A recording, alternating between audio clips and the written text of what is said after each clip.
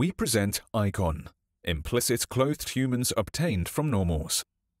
Icon robustly reconstructs 3D clothed humans in unconstrained poses from in-the-wild images. This enables the creation of an animatable avatar directly from a monocular video, with pose-dependent cloth deformation and full texture. To easily create digital avatars on a large scale, with diverse human shapes, clothes, haircuts, ages, and motions, new tools are needed. The current methods for creating such an avatar need many post-3D scans of a person as input.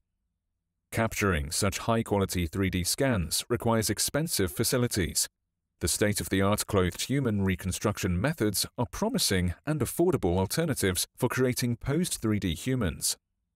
They aim to recover scan-quality 3D reconstructions from just a single image.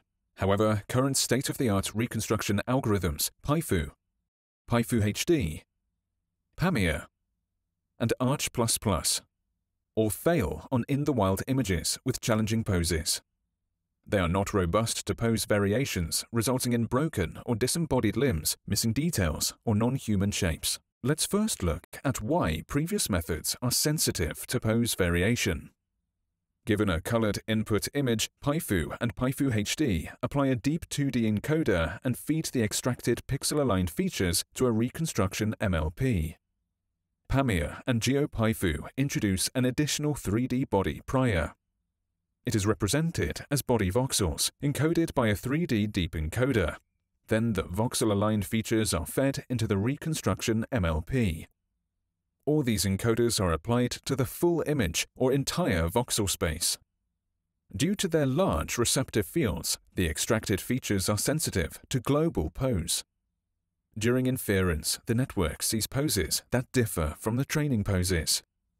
Such global pose differences may lead to a dramatic change of pixel-aligned or voxel-aligned features, leading to poor reconstruction. Icon takes as input an RGB image of a segmented clothed human and a simple body estimated from the image. The simple body is used to guide two modules of Icon.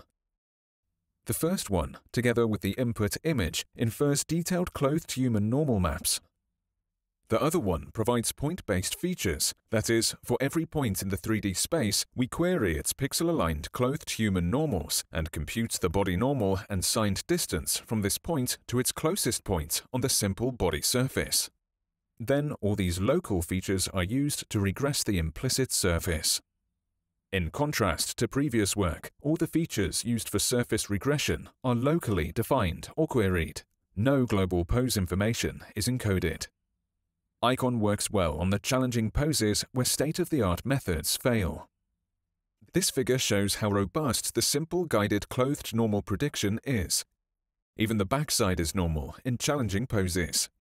We further propose a new refinement paradigm to alleviate the reconstruction misalignment introduced by the simple estimator. During inference, we refine the clothed normals and simple body iteratively in a feedback loop. In this step, by minimizing the difference between the body normals and clothed normals, the body pose is refined. Conditioned on the refined simple body, clothed normals can be correctly predicted from the normal network. We collect hundreds of images with challenging poses from Pinterest. Here are comparisons with other state-of-the-art methods, including PyFu, PyFu HD, Pamir, Arch, and Arch++. These methods are not robust to challenging poses, resulting in various artifacts. In contrast, Icon generalizes well to these out-of-distribution scenarios and produces high-quality reconstruction results. Please note how robustly Icon performs without training on such poses. Now we show the creation of an animatable avatar directly from a monocular video. We take a sequence of images containing the same subject in various poses as input.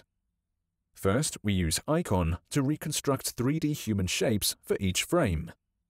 Then we use a state-of-the-art avatar creation method, Scanimate, to create a realistic animatable avatar from these reconstructions.